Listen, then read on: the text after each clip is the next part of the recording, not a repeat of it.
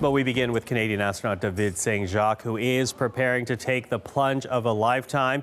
He just spent 6 months aboard the International Space Station. That is 3,264 orbits of Earth.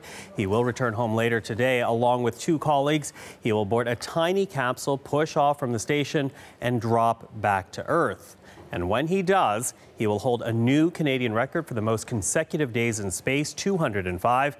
And last night, his crew capped off the mission by handing over station control. That ended with this moment. Congratulations, Alexei, on assuming command of the International Space Station. We also congratulate Increment 59 for excellent work, and we know that Increment 60 will be an incredibly successful mission. This is the end of the formal change of command ceremony. Our Russia correspondent Chris Brown has more from where David Saint-Jacques will land tonight in Kazakhstan.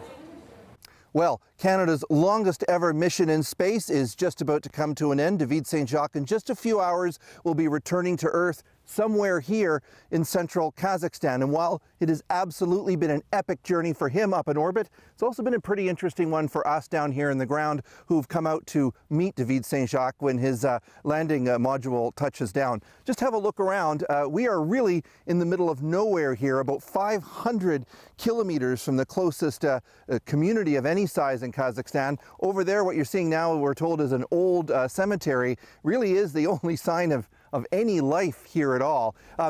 We were sort of part of a military-style operation that's going to be unfolding. Over the next few hours, there's going to be very large all-terrain vehicles that are going to be driving in here. They're going to have a little hospital almost that they're going to set up so that they'll be able to put the astronauts in the hospital just to check them out to make sure they're all right. There's also going to be an area up here to my right with satellites and so forth, and that's where we'll all be camping for the night.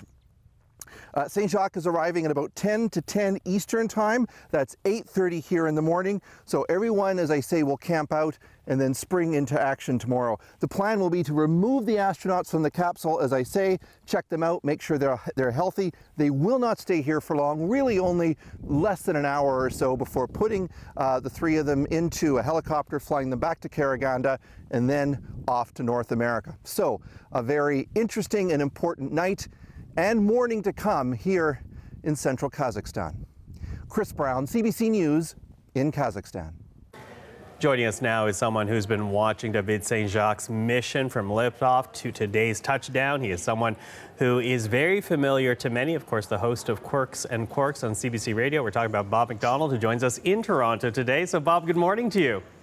Good morning, Michael. So another big moment in this mission. Let's talk about David Saint-Jacques' re-entry into the Earth orbit. What will you be looking out for here? The first thing I'm going to look out for is that big parachute to make sure it's open. That's the first thing. And then how that'll be a good sign.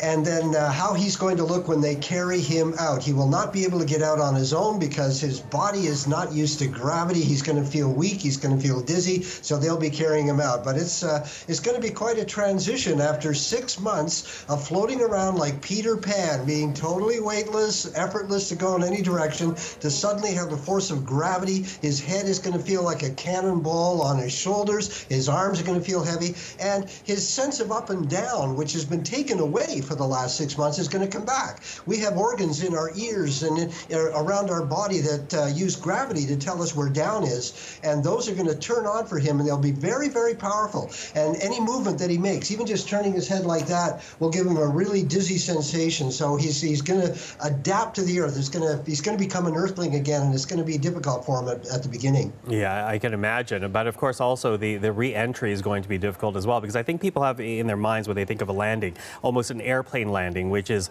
these days computerized, very without incident, if you will, for the most part. But that's not the case here, because this seems like a very rough and tumble ride back to the Earth. It is. The Russians haven't changed their technology in 60 years. They still use a capsule that just falls from space like a meteorite, and then a parachute opens, and instead of landing in the ocean like they used to do during the Apollo days, this one lands on land. They used to have wings. The American space shuttles came down on wings, and that's a very gentle way of coming down, very controlled, so the gravity comes on very slowly, and they have a nice little touchdown. In the Soyuz capsule, they hit the atmosphere at really high speed, and then suddenly they're slowing down, and they feel the G-forces building up on them, and they're up to 5 times their weight. So you go from 0 to 5 times your weight. Then the parachute opens, and there's a jar there when that happens, and the capsule swings underneath it, sometimes spins around, and then they hit the ground.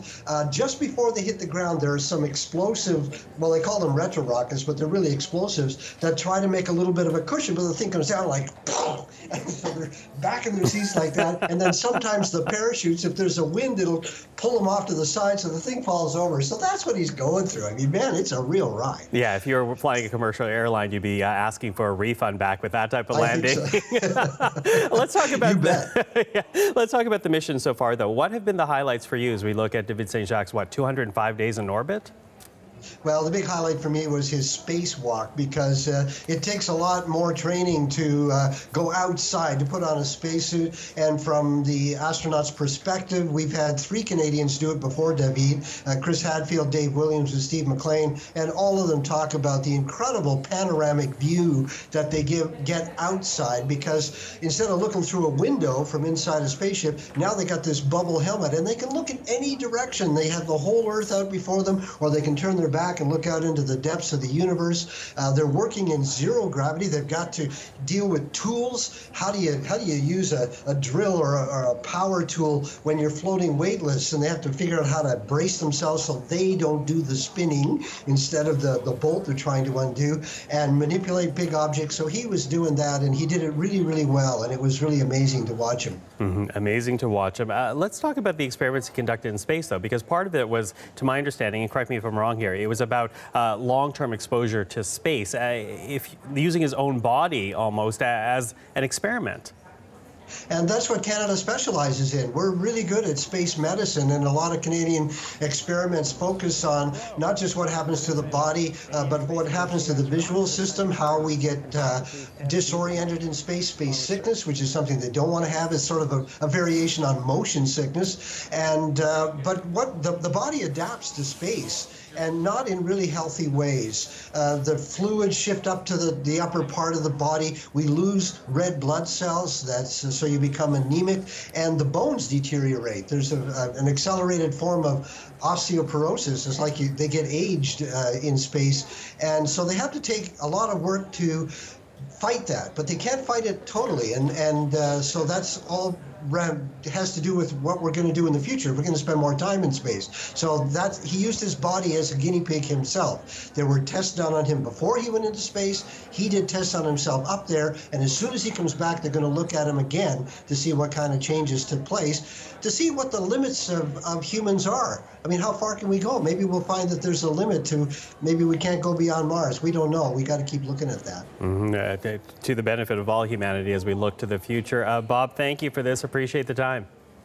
Okay, Michael, pleasure talking to you. And that is Bob McDonald, the host of CBC Radio's Quirks and Quarks. He joins us today in Toronto. Now, we want to tell you that CBC News will be covering every moment of this re-entry at approximately 7:25 p.m. Eastern. Saint-Jacques' Soyuz capsule will undock from the space station. Then at 9:55, the capsule will begin its deorbit burn. It will fire its engines to push through the Earth's atmosphere in preparation for that descent that we heard from Bob. And our team will be covering at the landing site in Kazakhstan, where Saint-Jacques will touch down just before 11 p.m. Eastern Time, 9 a.m. local time, we have to tell you. And all of that we will bring for you live right here on CBC News Network. So stay with us for throughout the day and certainly this evening.